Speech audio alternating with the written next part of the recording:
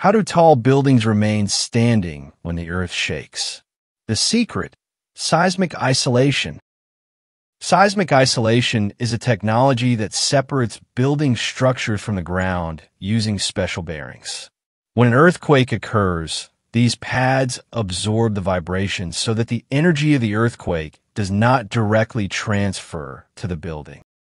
The main component is called a base isolator, made of layers of steel and elastic rubber.